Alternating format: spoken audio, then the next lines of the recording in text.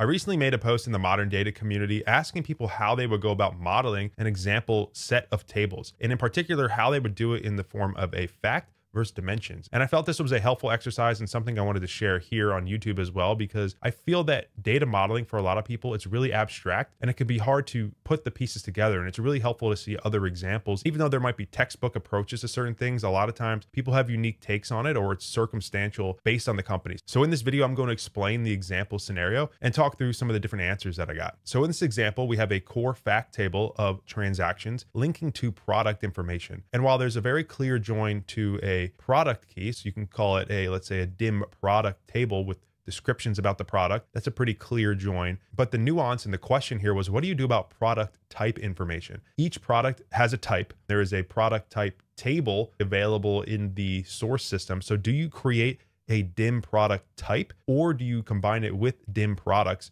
and have one table? And the ultimate question was, which is the right and best approach? So my response to this was, you could do this in one of two ways, one of which I recommended more. So number one was, you could, in theory, create a dim product type table and then just establish a join to that. And so in that scenario, your fact table would have two IDs. You would have a product ID going to the dim products table, and then a product type ID going to a dim product type table. And in theory, that would work. And I mentioned that this could be a good approach if you have a lot more context around product type. Maybe there's a lot of columns and a lot of information that you have just on that alone, or maybe there's a lot of values that are going to slowly change over time just with the type information. So handling that as a slowly changing dimension by itself might make the most sense in this scenario, so you create it separately. Route number two, which I would recommend, would be to just have a single product table, so a dim product table, and add the product type as a column in the dim product table. That way you just have one join to the dim product table. It's a little bit wider. Maybe you need to add a couple other type columns in there,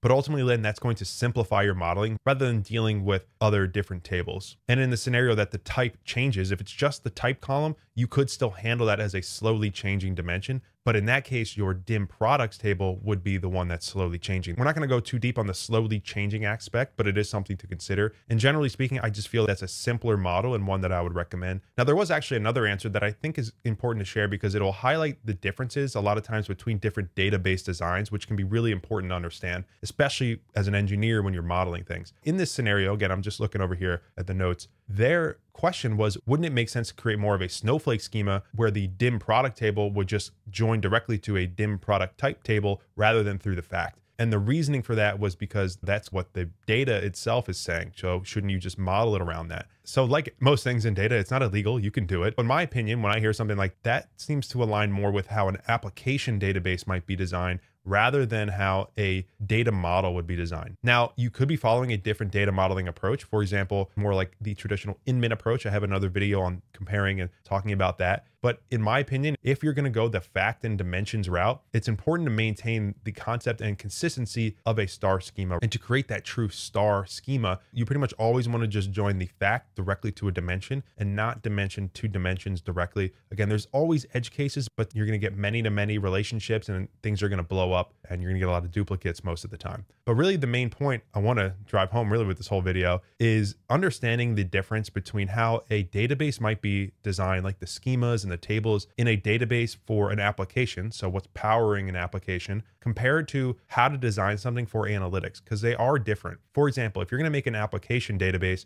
you're going to have individual tables, like in that case, a product type table, a product table, and everything's going to be really unique and really isolated because you're joining on individual rows most of the time. Generally speaking, that's how applications are developed, because things are often joined on rows. Think, for a very simple example, on a user ID. Let's just say you have a website backed by a database. If you want to get all the information for an individual user, you're joining on rows. You're not really doing a lot of crazy aggregations and things like that. Or maybe you're just pulling up individual information. It's just a lot more efficient to do it on a row-based normalized model. Meanwhile, when you get to analytics, we're aggregating and summarizing and doing things on much more data. And so the design is different. And that's typically where you start to see wider tables and things that are modeled a little bit differently. And this is especially true for most cloud modern databases that are column-based rather than row-based. So again, the computation is different. So how you design it is different. You're also going to have more control to design and model things based on the business rather than the application. So you're more in control then in that scenario. And overall, it'll just be easier then for your end users or your reporting tool to use a flattened table